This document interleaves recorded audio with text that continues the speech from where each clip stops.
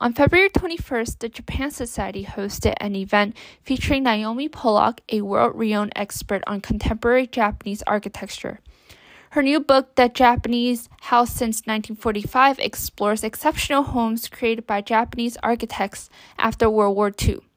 During the event, Pollock shared stories about these remarkable residencies and engaged in a discussion with Yoko Kawai, an expert in Japanese designs and a lecturer at the Yale School of Architecture. Well, thank you everybody for joining our program, Japan Houses, Stories of Remarkable Homes and the People Who Made Them. I'm Steve Pollock, and I'm the president of Japan Society of Northern California. And I would like to thank our co-sponsors for this program, Japan Society of Boston, Japan American Society of Houston, Japan American Society of Minnesota, and Japan American Society of Washington. We are all kind of in the same business of promoting connections between the US and Japan, but we each operate independently and autonomously. So thank you for your support and participation in today's program. Well, I'm very excited about this program today. I'm not an architectural expert, but like many people, I think one of my first encounters with Japan was seeing design reflected in its buildings and architecture. A lot of my experience initially was with traditional buildings in Japan, temples, gates, castles, villas, imperial villas, machiya, of course, many different types of gardens, which are so important to the Japanese aesthetic. But when I lived in Japan with my family in Tokyo between 2016 and 2018, one of my favorite activities was to go on walks around the neighborhood. And I was really struck by the incredible diversity of contemporary housing that exists in Japan, not just in urban Japan, but throughout the country. And there are so many buildings and structures that really seemed at odds with what I thought of as Japanese architecture. They had strange shapes squeezed into tiny spaces, bubble windows or no windows, angular roofs, impossibly narrow buildings that were kind of squeezed into a crack between other buildings or highways and other spaces, and buildings that were made of poured concrete and in some cases had no visible external windows whatsoever. I was just really fascinated by how different these buildings seemed to be. And so when I learned about Naomi Pollock's amazing book, The Japanese House Since 1945, I was really excited. This book is 400 pages long. It dives deeply into the history of Japanese residential architecture since World War II and presents profiles of nearly 100 different and truly remarkable buildings in Japan. It shows a large number of Japanese architects who really created something incredibly different using traditional building techniques or new building techniques, and also adapting to the unique needs of and constraints of the Japanese environment to create a long list of buildings that had influence much beyond Japan, using different materials, adapting to policy and space constraints within the Japanese environment, and really, using distinctly Japanese elements to meet the needs of Japanese people and kind of their living space. Her book is really, truly not just a wonderfully produced book, but it also has great stories and visuals about the buildings that she covers, including floor plans of all the buildings, numerous pictures of the buildings. And one of the things I really enjoyed was stories and accounts of people who actually created these buildings and or lived in the buildings that were created. And so it's really a great read, and I would recommend that anybody who has an interest in this topic consider getting a copy of her book. It's a wonderful piece, and something I think is really insightful about Japanese residential architecture in Japan. So we're very pleased to be able to put on this program. And from the large number of people who registered and are still showing up for the program, it seems like there was a strong interest in this topic as well. So let me introduce Naomi Pollock, who is no relation to me, although we share a last name, is truly a world expert in the field of Japanese architecture and design. She is the author of 10 different books and hundreds of articles. And although she currently resides in Chicago, she spent 30 years living and working in Japan with her family. She is a licensed architect herself and is also an expert in Japanese textiles, design, and furniture, among other things. She holds master's degrees in architecture from the Harvard Graduate School of Design and the University of Tokyo's Graduate School of Engineering. Thank you so much, Naomi, for joining us today and sharing your expertise. And she is also joined today by Yoko Kawai, a lecturer at the Yale School of Architecture and a principal of Penguin Environmental Design. Yoko is a perfect interlocutor for this event. She grew up in Japan and came to the US in 1990 for her master's degree and has resided here since 2001. Like many of the architects profiled in Naomi's wonderful book, Yoko has a passion for combining architecture with nature, and she is always looking for ways to connect inside with outside, which is a theme that you can see repeated in many of the houses that are profiled in the book. She works with her husband, who is a landscape architect, and together they focus on both residential and workspace design with the goal of creating space that contributes to well-being. So thank you, both of you, for joining us today. And what we will do is Naomi is going to make a presentation about some of the buildings that she covers in her book. She will then have a conversation with Yoko about her work and architecture in Japan. And then we will open the conversation to those of you in attendance who wish to ask questions of Yoko and Naomi. So let me pass it over to Naomi, and thank you again for joining us today. Thank you so much, Steve, for that absolutely wonderful introduction. I also want to thank the Japan Society of Northern California and all of the co-sponsors for making this event possible today. And lastly, I want to thank all of you who are here somewhere out there in cyberspace. So thank you for coming. My plan today is to tell you a little bit about my story, a little bit about my book, and then take you inside some of its pages. In many respects, the origin of this book traces back to my first days in Japan, when I was a graduate student at Tokyo University on a scholarship from the Ministry of Education in Japan. And I have a very vivid memory of my first encounter with my academic advisor, who was Professor Hiroshi Hara. At that time, he was one of two practicing architects on the faculty at Tokyo University. And this took place in his seminar room, which is a very long, skinny room with a very long, skinny table down the middle. And Professor Hara sat on one side of this long, skinny table, and I sat on the other. And he has a rather monotone voice, and he just said to me, "So what is it you want to study?" And I said to him a little bit meekly that I wanted to study why Japanese buildings look so strange. Because similar to Steve, I had a very similar kind of first impression. The buildings in Tokyo did not seem to have any relationship to each other at all. There were no uniform street walls. Geometrically, they weren't particularly compatible. Materials didn't carry over. And a lot of them just seemed to be vying for attention and had these crazy slanted roofs. And I just, really couldn't make heads or tails of it. So without skipping a beat, Professor Hara said to me, well, if you want to understand the contemporary, you have to look to the historical. And I said, great. And I ended up doing my thesis on Minka farmhouses, which are these marvelous thatch roofed farmhouses that are distributed all over Japan. But that still didn't quite, scratch the itch of what was going on with contemporary architecture. So very early on in my stay, I discovered that there's a marvelous custom in Japan that architects often, when they've completed a project, a day or two before they're going to turn it over to the client, they open it up for a kengakukai, or open house. And they invite everyone. They invite journalists, they invite professors, they invite their students, they invite their parents, they invite critics, and they invite graduate students like me. So I made it my own private curriculum to go to as many of these kengakukai as I possibly could. And it brought me up to speed pretty quickly because I saw a lot of new buildings and a lot of houses, some of which are actually in this book. And it also gave me a chance to launch my writing career because there were so many people outside of Japan who were so hungry for information about Japanese architecture and design. So since that time, I've been writing up a storm. As Steve said, this book is my 10th book. And oops. Oh,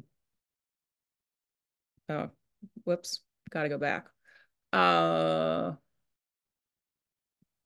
So this is my 10th book. And it started with a very simple, straightforward idea.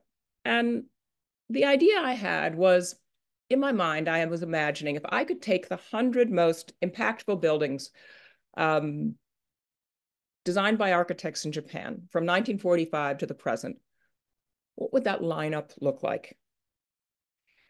Quoting from the foreword that Tadao Ando wrote, I wanted to study that unbroken chain of creativity as one generation of houses turned into the next. And so that gave me the structure of the book. It has 9 chapters, each one dedicated to a decade.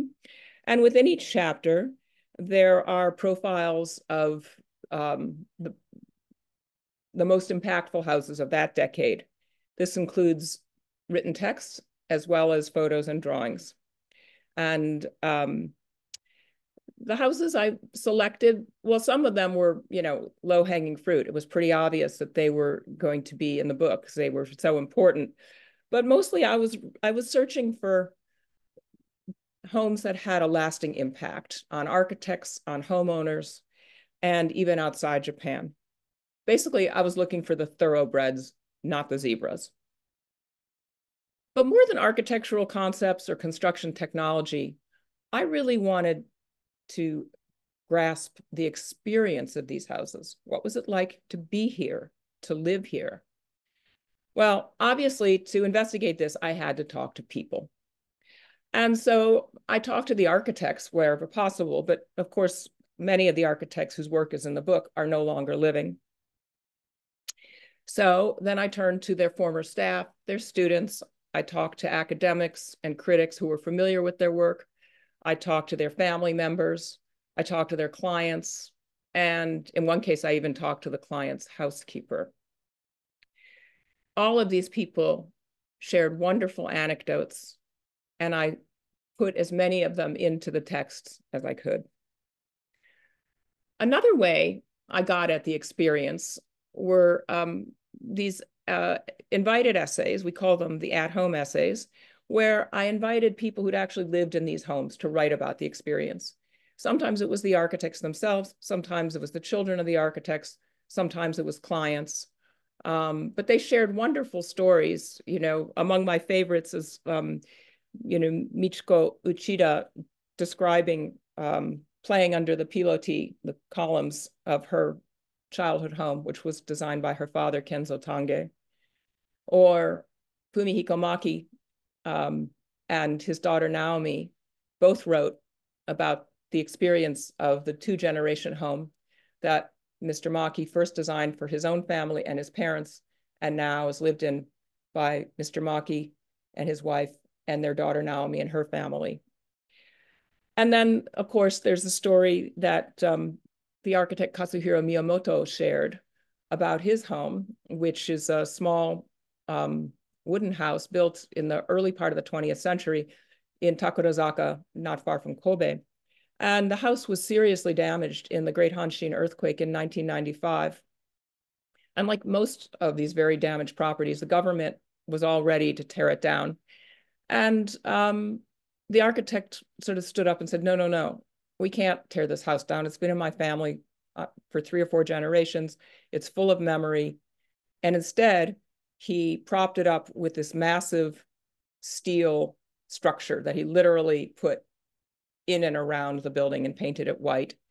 And he tells the story of this, this house that he renamed House Surgery appropriately.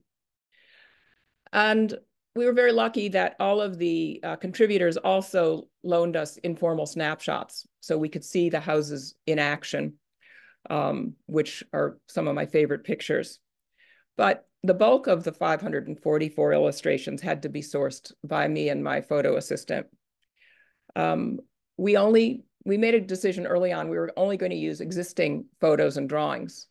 And partly I wanted this very badly because this creates a sort of parallel visual timeline as you see the black and white photos and the hand-drawn plans in the 40s gradually become color photos and the drawings turn into digital data.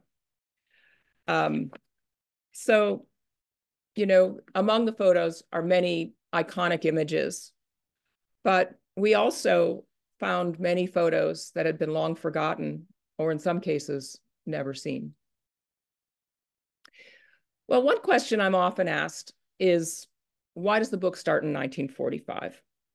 Well, obviously, that was the year the war ended and the year that Reconstruction started. As we know, physically after the war, the devastation was catastrophic, and especially where, you know, there was an urgent need to rebuild homes, but there was not much money and materials were scarce. The Japanese government did what they could to offset this by setting up loans of various types for people who wanted to rebuild their homes. Naturally, those came with some restrictions, but at least it gave some people a foothold. But it was also a time of tremendous social and political change. Among the changes that impacted architects and impacted house design was the shift of the family structure.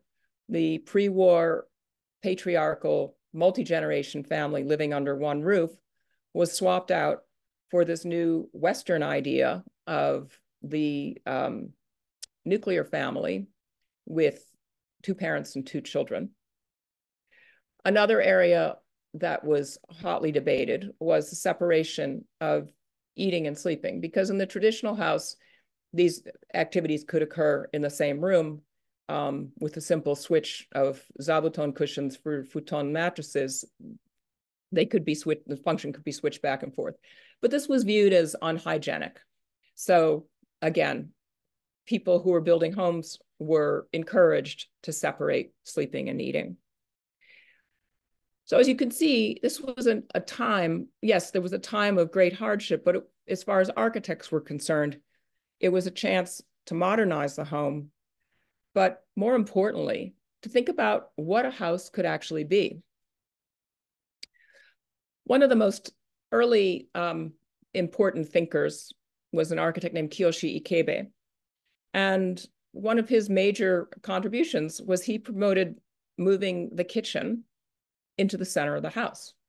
Previously, it had been tucked away in a dark corner. Maybe it was out in the doma, the transitional space between an inside and outside. But he said, no, let's put the kitchen in the center of the home where it can be a gathering place for this new nuclear family. And what you see here is Ikebe's house number 1. He did not give his homes names. He simply numbered them. And this was created in 1948 in compliance with the size and material constraints imposed by the government for those who were qualifying for loans. So as you can see, it's made of wood and glass and concrete block, materials that were relatively affordable and available at that time. And it was only about 540 square feet, which, is extremely small, but it was not viewed in Ikebe's eyes as a hardship. On the contrary, I spoke with his daughter, who is also a design professional, and she explained that her father was always inspired by tea house architecture. And anyone familiar with the traditional tea house knows that it's a very small space designed for a very prescribed or well-choreographed sequence of movements. And he liked that idea, that compactness, and that was sort of his image in his mind while he was creating this house. But you can see here, these are 2 slices through the building. If you look on the left, that drawing, you can see that the roof is slanted. And that became a real signature of Ikebe's architecture. In this tiny little house, slanting the roof, was quite a brilliant idea, because first of all, it enabled him to create some kind of hierarchy among spaces by changing the ceiling height. And second of all, by putting the bedrooms upstairs, he could even have a little bit of privacy. Well, by the 1950s, the immediate crisis had waned and restrictions had loosened. And commissions for architects were starting to expand and grow. This was a house designed by an architect named Kiyonori Kikutake for his own family, and it's in Tokyo. It still exists. Looks quite a bit different today, but this is how it started out. And essentially, it was one big square room that was elevated on these massive concrete pillars and surrounded by a covered porch on all four sides, much like a traditional Engawa porch. And internally, the house could be divided with furniture or movable partitions. But he also augmented the space with something that he invented, which was called the move net. And the move net were these boxes that could be moved, slid along the perimeter of this square room and plugged in at various places. And one contained the bathroom, and one, as you see here, contained the kitchen. Now, how often these boxes actually got moved, not entirely clear, but as a concept, it was a pretty innovative idea. Subsequently, he created another set of move nets, and these were wooden boxes that were suspended from the floor of the main space. And this was his daughter's room, because he created these move nets when they had children and needed children's bedrooms. And when she saw this picture, she told me how much she loved that room and what a great place it was to be a kid in a kid-sized space, with room for all her treasures. And she really loved it. Well, by the 60s, Japan was solidly on the up and up. The country was gearing up to host the Olympics in 1964. The economy was growing rapidly. Consumers had disposable income. And this meant that now they could afford to build homes that were more than mere shelter or an answer to basic needs. As the architect who was practicing he really started his practice around the 60s, who designed a lot of houses, that was Kazuo Shinohara. He wrote in an essay in the mid-60s that a house could be a work of art. And this is Shinohara's umbrella house, which was in suburban Tokyo. And it is really a good illustration of his statement. It also was a house where he was exploring, how do I blend familiar traditional elements with modern architecture? So you see in this picture on the left side, those are sliding paper fusuma doors, traditional element. There's a Sudare reed shade that's being used to divide the room delicately. And then overhead, you see these beams, which are clearly inspired by the kind of Minka farmhouses that had huge wooden scaffolding. In those traditional settings, they were more of a 3D matrix. And here, as you can see, the beams are splayed out as if, mimicking the spokes of a traditional umbrella. But as I said, he also was interested in making modern homes. And as you can see, the interior was quite light and quite white, and it had a state-of-the-art kitchen.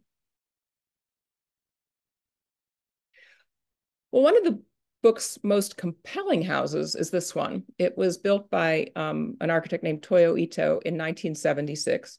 It is also in Tokyo. And he designed this house for his sister and her two daughters shortly after the death of her husband and their father. And they really wanted a home where they could feel protected. So Toyo Ito created this U of concrete. I mean, it doesn't even look like a home. It has very few windows and very little, a lot of privacy. And it was Ito's way of creating a house that could nurture his family when they were in the throes of grief. And as you can see, the U, it sort of surrounds this courtyard, but it wasn't a courtyard in the sense of a habitable space. It was never planted, and it was left empty dirt just to look at and connect with the ground. And by contrast, the interior had very few partitions, just in rooms where it was essential, maybe the bedrooms, the kitchen. Instead, the different functional areas just sort of flowed from one to another. Well, after 20 years or so, the young family, well, they were no longer so young. The girls were in their 20s, I think. But this trio decided they no longer needed to live in a home that was built from a sense of loss. At the same time, they couldn't really fathom letting someone else live here. You know, it was such a personal place for them. So instead, the house was torn down, which is, you know, by our standards, pretty shocking to think of a concrete house coming down after just 21 years. But perhaps it's equally strange to think of a house made with paper that could stand for more than 21 years. To prove this point, the architect Shigeru Ban built Paper House in 1995. Ostensibly, it was his own weekend house, but he freely admits that he never has time to go off on a weekend jaunt, and that really its purpose was to prove that this lowly material, the paper tube, was actually strong enough to hold up a roof. And subsequently, he's used paper tubes for many, many projects, both inside Japan, outside Japan, and especially for the many humanitarian works that he undertakes whenever disaster strikes, wherever it is, in Japan, in Italy, everywhere. He's actually working on a project right now in the Ukraine. And so in this house, you can see, this is the plan, and the dots represent the columns. So it has this, he made this S-shaped wall and out of paper tubes.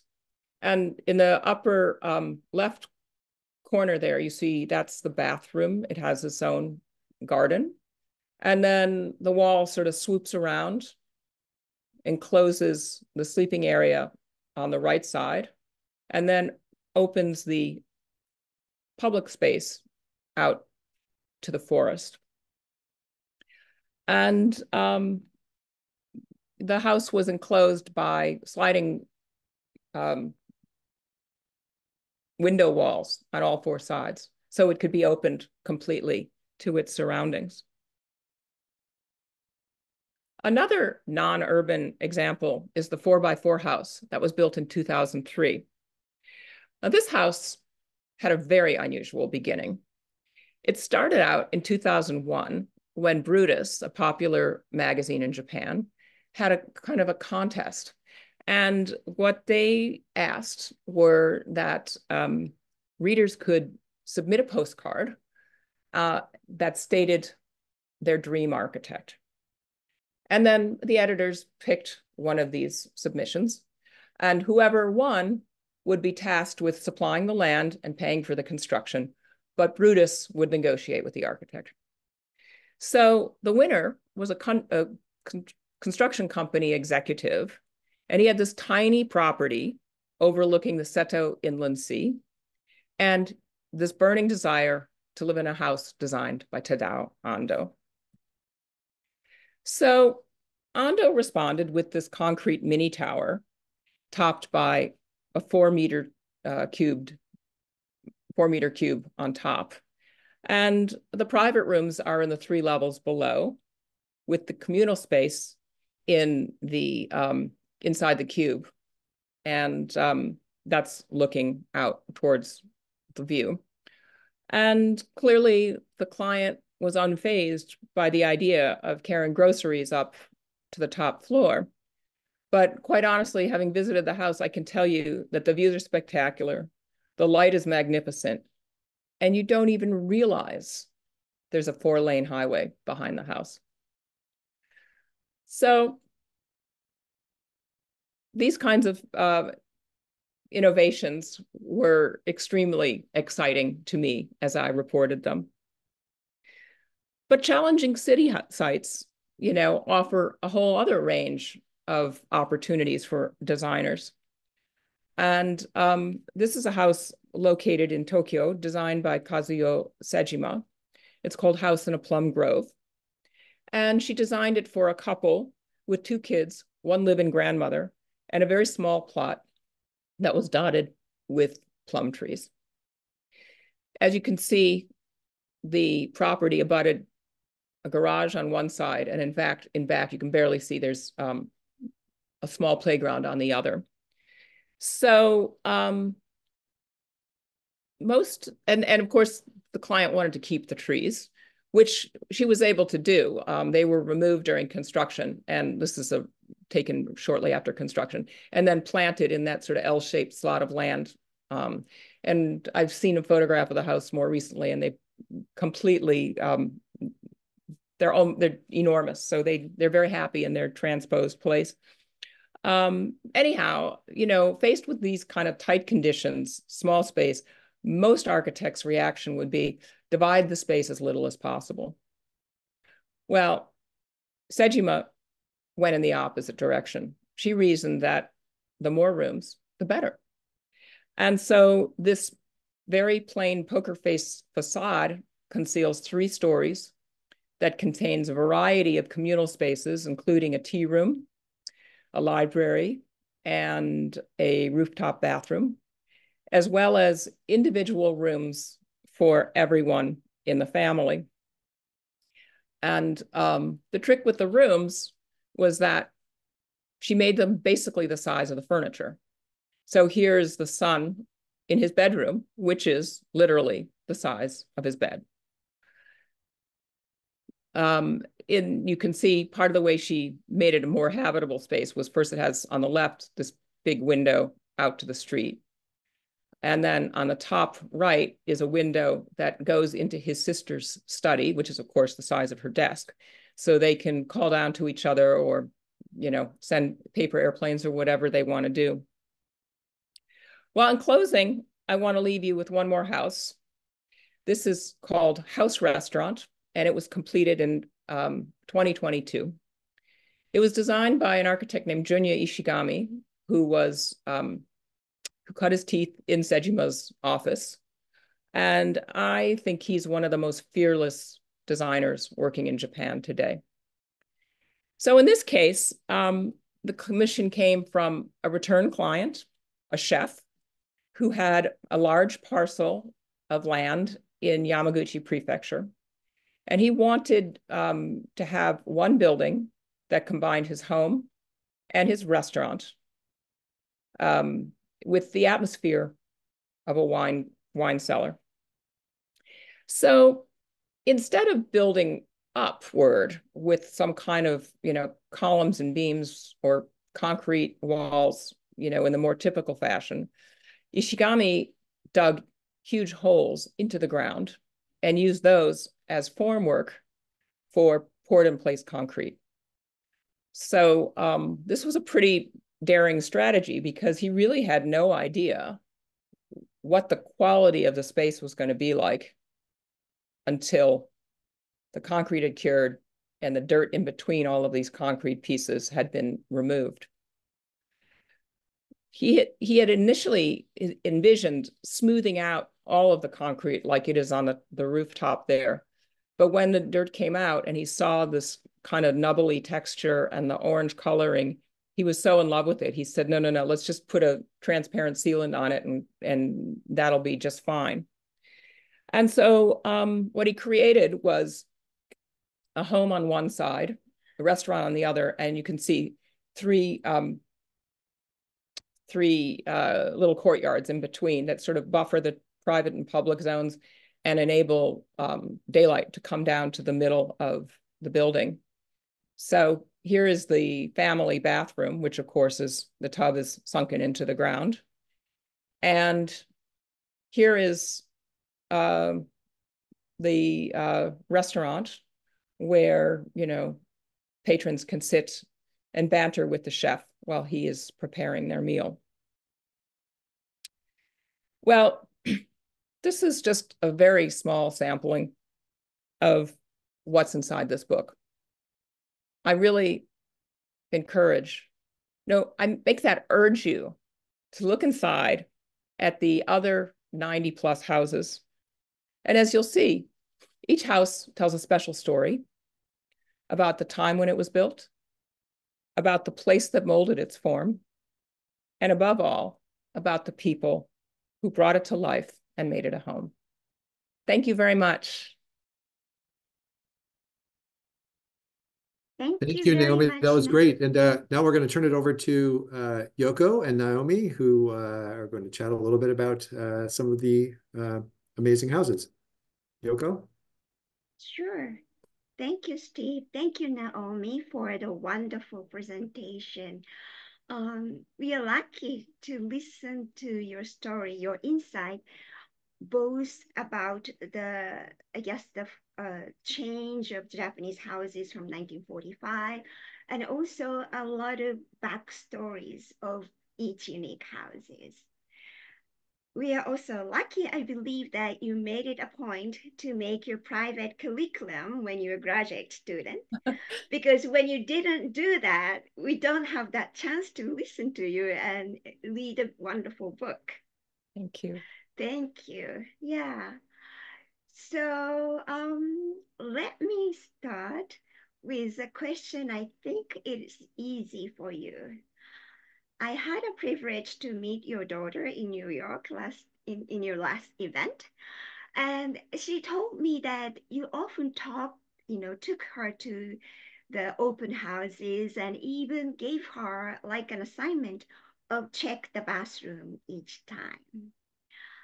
Would you maybe talk a little about how going to these different houses with your family member, especially with your daughter, form your perspective to the houses and maybe to the perspective to your book too?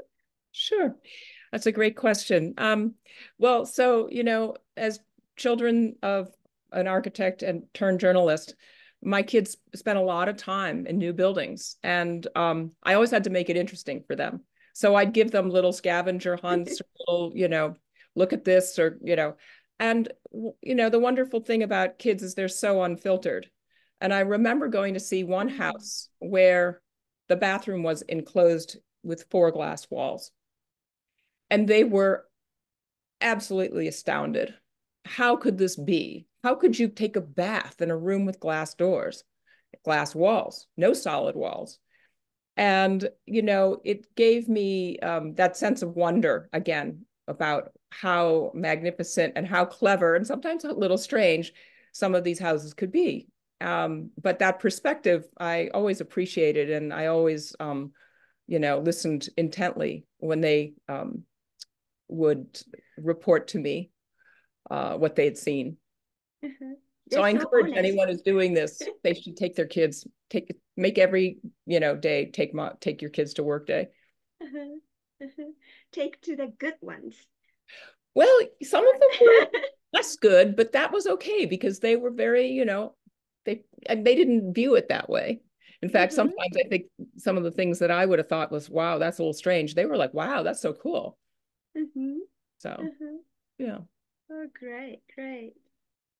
Okay, so my next question is also something to do with the people who are in the house.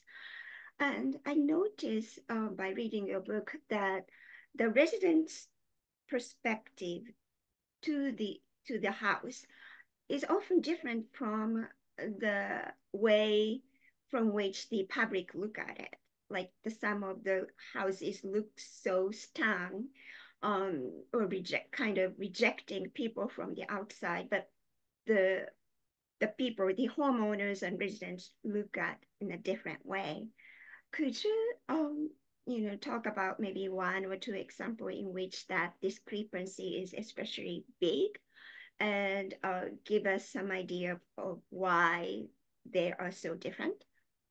So, as I told you that in the 60s, the country was starting to do a lot of construction of various types. And this tendency to tear stuff down and replace it kind of began then. And so the 60s, the 70s, there was a lot of construction. And a lot of times people didn't know what's going to go next door. And so they would build a home that had a blank wall to the street. And that was their way of protecting it. So if, you know, a 15-story, apartment building went up next door, didn't really matter. If a gas station went up next door, didn't really matter. If a house that they thought was super ugly went, again, they were insulated. And in those cases, the houses often, usually would have an opening inside. A very good example is, well, probably one of the very first is in the 70s chapter, and it's designed by Tadao Ando. And it's in the middle of 3-row houses, and it has a completely concrete facade. And it has sort of 2 chunks of building with an open courtyard in the middle. And the 2 chunks of building are not connected. So it means that the clients have to go, if they want to go from their bedroom to the kitchen, they have to go outside. And, doesn't matter what the weather is. That's just the way this was set up. And I talked to Ando-san about this, and I said, how is this, how did they react, and how have they enjoyed living in the house? And he said they loved the house from the beginning. And, that even though the house is of this hard industrial material, they are aware of nature at all times because it is so much a part of their life. So that's the flip side of these very strong exteriors, is that there's usually something that compensates on the inside to create a connection to the outdoors. It's interesting to hear that both the public view and the residence view something to do with, I guess, how the Japanese culture and society is. And so that lead me to my next question about Wim Wenders' new Oscar-nominated movie, Perfect Days. Because it's showing right now in the States, numerous articles pop up on my newsletters about these public toilets that are featured in this movie. I don't know if the audience had a chance to watch it, and I have to admit that I haven't watched it yet, but these are a small, beautiful public toilets designed by very famous architects. So my question is that, I somehow sensed like, the very fact that these projects exist in Japan and people admire them and the Western culture like them to the extent to be a part of the movie has something parallel with the project in your books. Could you maybe talk how you think about it? In terms of, is it a scale and size aspect that we're talking about, or? Yeah, the very fact that these, the toilets are very humble structures. Yes. And the fact that this big organization, government organization, thought about making this humble project into sort of a, entertainment. And the fact people do visit them, admire them. Yes. Is, I feel it has some closer relationship in to small houses when we think about their relationship to the Japanese society or culture. Right. Well, I think that one common theme is this idea of smallness and how, quality is not connected to quantity in Japan, especially where space is concerned.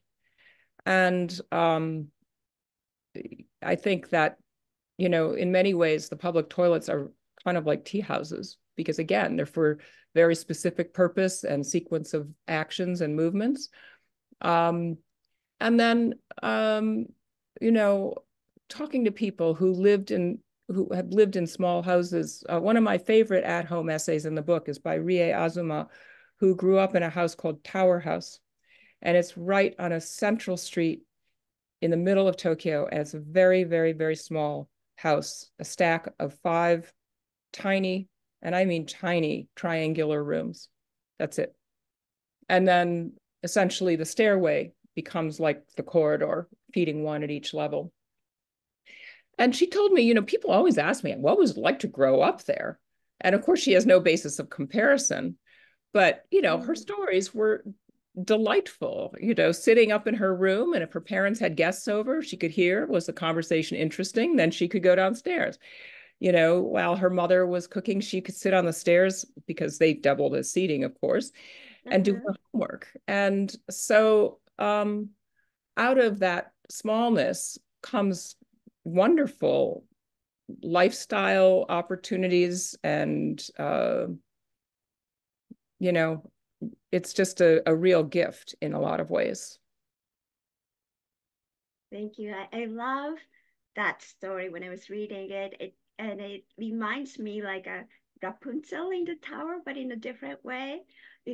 She is sort of surrounded by this tower, but she experienced it in a full way, both inside and that tower has an interesting opening to the outside that allowed her to look at the city, the Yes, world in a sense. Yes. tremendously. And her father would always joke. I remember I had a chance to meet him early on, and he would, because initially his office was in the basement of the house, and he would always joke that he had the shortest commute to get to the office because all he had to do was walk down his stairs and there was an office. So, but it's also, and I think this does tie into the toilets as well, is that people in Tokyo for sure use the resources of the city. And so consequently, people don't hesitate to use public washrooms in Japan, and they're clean. And they're in Shibuya, at least there's some really clever bathrooms. And again, going back to the Azumas, they could have lived in a suburb and had a bigger house, plus an hour and a half commute to get into central Tokyo. And Mr. Azuma and his wife made a very definite decision. They didn't want that lifestyle. The lifestyle they wanted was the urban lifestyle. And if they could only fit a refrigerator, that could hold a day's worth of groceries, then that's fine. They would just go shopping every day. And that's what they did.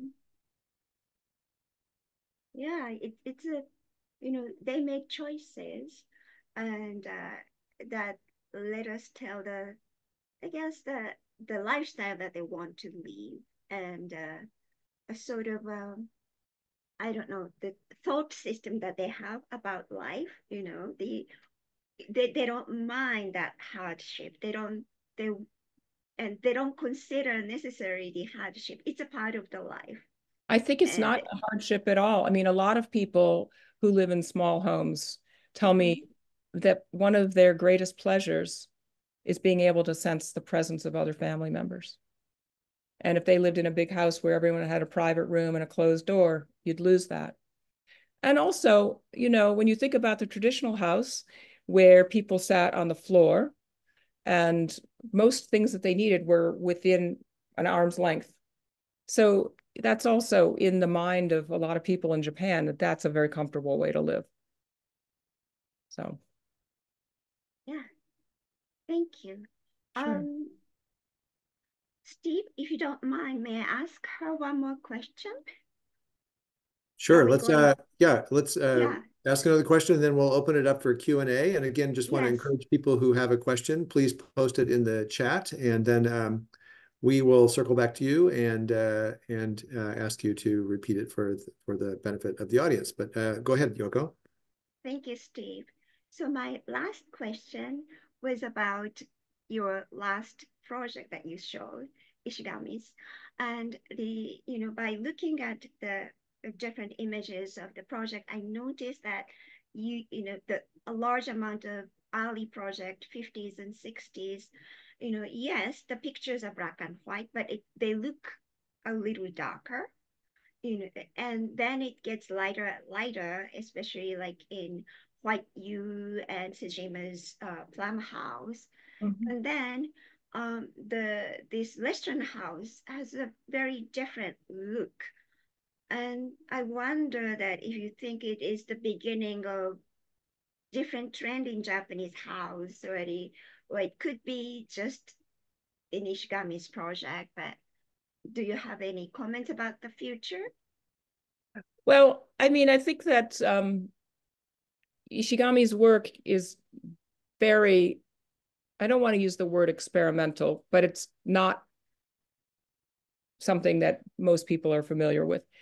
And I think that whenever there's someone like that working in architecture, they tend to be, give off sort of sparks of stimulation to other people. So I'm Yes. curious to see. I know the project architect for the house restaurant, after that finished, he moved to Yamaguchi. Maybe he's from Yamaguchi, I don't know, but he moved to Yamaguchi and set up his own office. And I'm Oh, very okay. eagerly waiting to see what comes out of What his office. is okay? Yeah, That will be on your next book, I think. exactly. Yes, yes. Thank you very much, Thank Naomi, for you. this conversation. Thank you. And yeah, so Great. Well, Steve. thank you both of you, and we will actually turn open the mic to some of our audience members who've posted questions.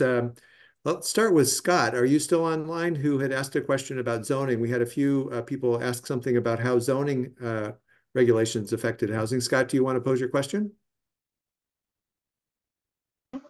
Sure. Hi. This right. This is a lovely way of not showing the book, but it was a book published last year called Emergent Tokyo, and it discussed in part how zoning laws in Tokyo have changed and evolved over time, and affecting both residential and commercial buildings. And so I was wondering if either of you had comments on how zoning laws in Tokyo or anywhere else for that matter have influenced specifically residential buildings. Do you have any thoughts on that immediately, Yoko? Yes.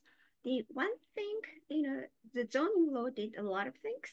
But one thing, in the scale of city, what it did, or what different laws did over the years, were the zone for the houses, especially the single family homes, and the retails and other more commercial buildings started to be clearly separated compared to the condition before. And that made, at some point, Japanese houses tend to be more like a suburban Western homes. And that's one of the things that, if you go to Japan and just look at Kyoto and Tokyo, you don't see it. But majority of Japanese homes are built by prefabrication manufacturers, and that changed the landscape of rural Japan. That's one thing that came to my mind. I mean, there, like any place, the zoning is not consistent throughout Tokyo. Some parts have certain kind of zoning, some parts have others. There's a house that in the book, Naturally Lips, that is built in basically a red light zone in Shibuya. And, we wouldn't really think of building a house there, but okay. So I think that there's a lot of freedom. Obviously, there are certain parts of Japan where things are very restrictive, and but those are sort of pockets more than the overall. One of the main driving forces of a lot of issues where construction is concerned is the spread of fire. So there are very, very few, almost no row houses, because there has to be space between every house. And until fairly recently, one could not build timber at all in Tokyo. And now those rules have softened a bit. But so those kinds of restrictions, tend to have some impact. If you look at a lot of neighborhoods in Tokyo, and this again has to do with fire, there are, large, broad avenues, and then making sort of outlining an area. And then within that are smaller streets, and then within that are even smaller streets. And again, those have to do with protecting fire and making sure that there's access for emergency vehicles to everything. So I'm not sure if that quite answers your question, but zoning's a big topic. Naomi, there's another question from one of the participants about influences of Western architects, such as Frank Lloyd Wright. I know Le Corbusier was a big influence on several of the architects that you covered. Can you talk both about Western influence on the architects that are covered in the book, as well as the influence of these houses to the world at large and architects outside of Japan? Like, how well known are a lot of these structures, and did it have an impact on the way others think about design, residential design, from seeing some of these examples? Well, you're absolutely right. I would say that Le Corbusier had, there are 3 architects in the book who all apprenticed with him. And they, in turn, incorporated his concrete technology and a lot of his aesthetics. And of course, then they passed those on to their students and the people who worked for them. So that's how ideas tend to propagate in architecture. But, there was less direct influence of some of the Bauhaus. It was there for sure, but not as obvious, not as overt. Frank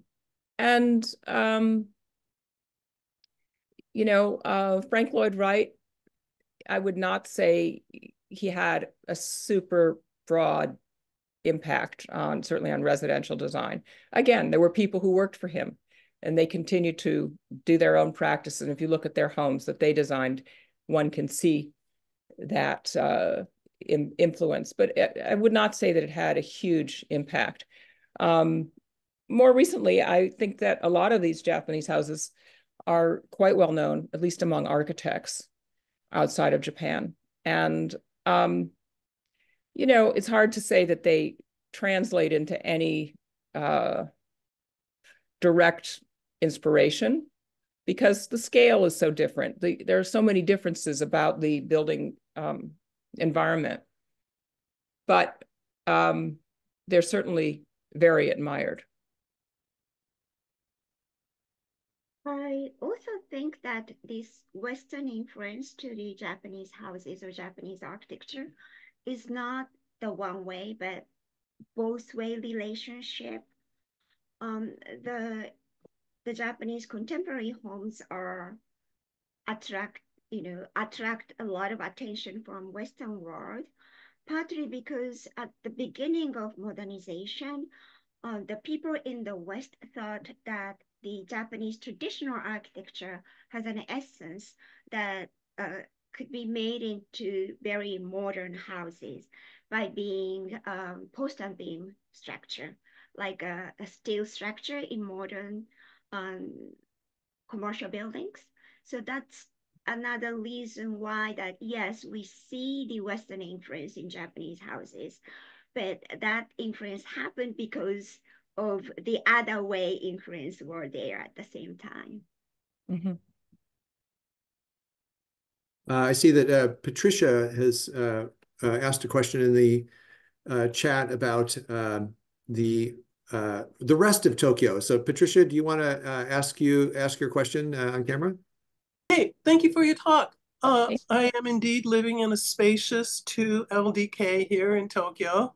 It's huge. These are inspiring and unique, these wonderful homes, but what about the rest of the Tokyo architecture, which is a complete hodgepodge to my eyes? I enjoy it living in Tokyo, and I hope Ms. Pollock will give a bit of insight into the 99% of the rest of the buildings, tall order, I admit. Thank you. Well, my feeling about Japan, especially Tokyo, is if one looks at Tokyo with Western eyes, inevitably there's going to be disappointment. Because, as I said at the beginning, a lot of what we are familiar with that makes a city feel united, feels unified, feels like buildings are in concert with each other. A lot of those cues are absolutely missing. But I think that what one has to do is retrain one's eye. And you have to retrain your eye to look at the small things and look at the small places and the small spaces.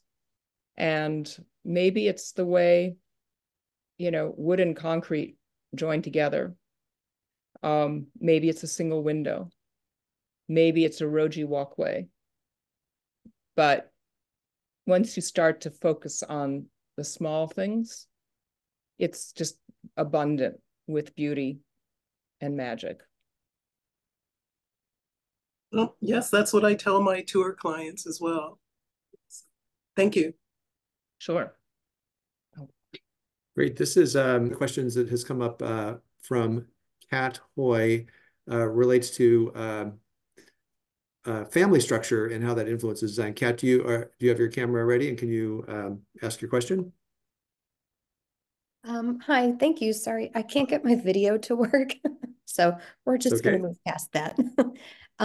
Yeah, my question was, so you started off your talk and you were talking about how as these homes were being built, they were moving towards the nuclear family model in design with respect to the interior spaces. And I was wondering if you were seeing a resurgence in multi-generational living as part of some of these more contemporary home designs. I don't really see a lot of resurgence to multi-generational living, but as here, we're seeing living spaces for families of every possible size combination. I just wrote an article about a house that was designed for one woman, so as the social structure changes, and it does change, albeit a bit more slowly in Japan, that is reflected in residential design. There was a trend that's probably still pretty active in these share houses, which is just what it sounds like, people deciding to live together in these shared homes. And there was one I visited where if you lived in this home, you had to like to grow vegetables because they grew all their own food. That was like in suburban Tokyo. And so, as with everything in Japan, instead of making it bigger, they just make more variations. Naomi, I want to kind of build on something that brought up for me in looking through your book. I was really interested to see what aspects of traditional architecture and home design in particular were really resilient and remained even within some of these very modern structures. And a couple examples would be, the Genkan. Not all of them had an entryway where people took off their shoes, but many actually did have them. And the bath design, the ofuro, the typical Japanese bath and bathing area, although they were enclosed, some of them had, more open air kinds of structures, others didn't. And then a third one is the garden, which, many of these houses seem to really emphasize the interaction between a garden space and the living space, to the point where many had removable walls and things that really kind of engaged, brought interior to exterior, to the focus of Yoko's work as well. I'm interested to hear your thoughts about some of those things that were traditional that carried over, and some of the things that were traditional that maybe weren't quite as resilient in design. Yoko, would you like to speak to that first? Sure. Maybe I can start about the relationship between outside and inside. And that's one of the things that the Japanese traditional houses have had for many years, from the 7th or 8th century. And it's regardless if it is a residential or commercial, whatever. So people are used to be in the nature. And that's probably one of the reasons why the Tadao and those clients didn't mind going out in the lane to go to the another side of the house. They think it's something that need to be a part of your life, and you live that way. And over the years, Japanese people built that sort of a tools of Fusuma and Shoji to be able to feel the outside as a part of inside. And at the same time, in a traditional version, the house is built so that it is a part of the nature. It is a part of the landscape. So I think it's almost the other way around in the Western culture. You build a house and create the garden according to it. And I still see that remnants of our traditional culture in the modern house, like in Andos, or even in Whiteview, which is very closed. It still has a close relationship with the courthouse and house itself. Well, also it's very closed, but that also speaks to the general feeling about privacy in Japan, which is that the house is very oftentimes very private in terms of the exposure to the outside and access. And that's a very traditional idea. But within the house, privacy among family members is much, much more open. So that again is something, and it's interesting going back to what I was saying at the beginning about the Kengaku Kai that I would go to.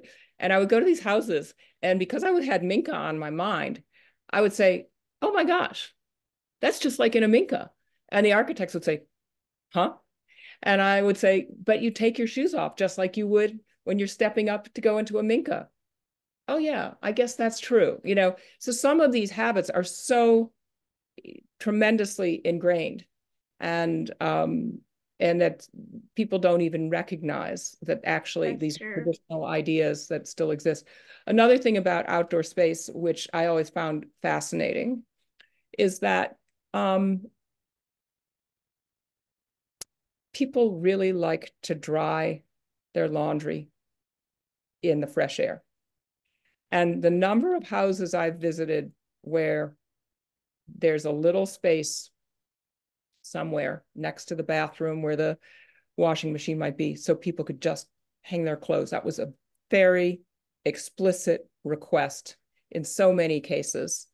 And again, I think it gets back to what Yoko was saying, that, that connection to nature, even in the city, matters so much to people. Great.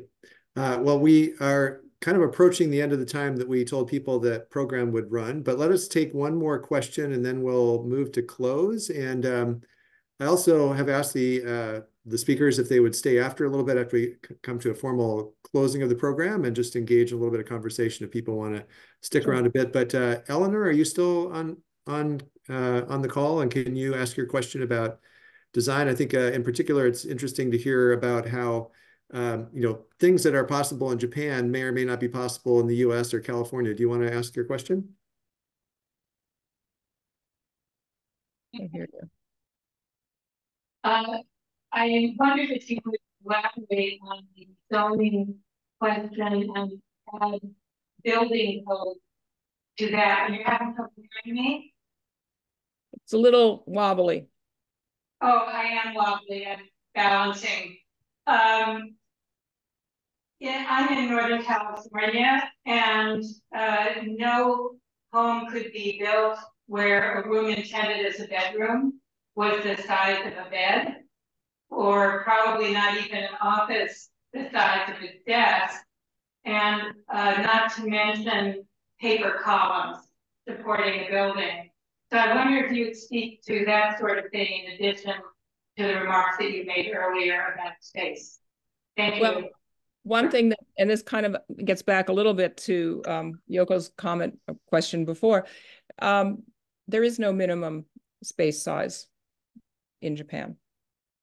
And there are, of course, there are handicap issues in public buildings, and making sure that every accessibility is an important feature. And it's very critical in public structures. But within homes, there's actually not much regulation for minimum size. And that includes the room size as well as the house size. So part of the reason that so many small houses crop up in Japan, this is just one of many, is that often the inheritance taxes are exorbitant. And oftentimes when the parents pass, the children have to either sell the house to pay the inheritance tax, or they have to sell a piece of land. And sometimes that means taking down the house and rebuilding it on a new piece of land, and then selling this sliver of land. And people will buy the slivers and they will build on it. Now, you know, one of the nice things about that is that I think in many ways, architect designed houses in Japan are, they're more available to people. So younger people, you know, can build a house because that land isn't going to be very expensive, you know, relatively speaking. There are other parcels that are not very desirable if they're next to the, you know, train tracks, next to a cemetery. So it becomes something that actually is kind of nice that this becomes available. But yeah, I mean, there are a lot of laws in America that just don't apply in Japan. So, but one thing I will say, Japan's earthquake code, I'm sure, is pretty close to California's, if not even more strict. And every time there's a major event, the code gets tighter and the architects throw up their hands and say, oh my gosh, what are we going to do? But in fact, those kinds of restrictions become actually a stimulus for them in a lot of cases. So. Great. Well, thank you.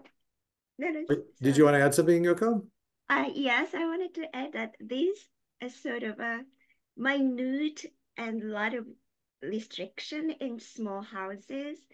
I noticed in Naomi's book that the architects take it like a challenge and they resolve these in a very creative way, which might be one of the reasons why that the small houses are so unique in Japan. Definitely. Well, let us wrap up the formal portion of the program, and I want to extend a huge thank you to Naomi and Yoko for sharing your expertise today. I have learned many things just listening to the program and going through your book. A few things I am particularly glad about, and speaking of in terms of size, one of the challenges I have being 6 feet 3 inches tall is that it takes me a little while. I bump my head on the door jamb a few times before I remember to duck before I go into every room. And I'm glad to say that recently, the door size has increased to the point in Japan where I don't actually have to remember that quite as often in every building. But that's one good way I think the standards have evolved. But I do want to say thank you to everybody who joined our program today. The Japan Society of Northern California has a very active schedule of programs and events. And this is one that kind of falls within a series that we're doing called Traditional Arts in Modern Japan. We have more programs coming up like that in the future, some of which are in person, some of which are online, and some of which are hybrid. Over the next few weeks, we have a couple things which I hope some of you will also be able to join. Recommend that you sign up for our mailing list, keep an eye on our website to see what kinds of programs are coming up. And we would really like to thank Naomi and Yoko for coming and sharing their expertise today. And we hope that many of you will continue to find other programs that we're doing and come take part in them as well.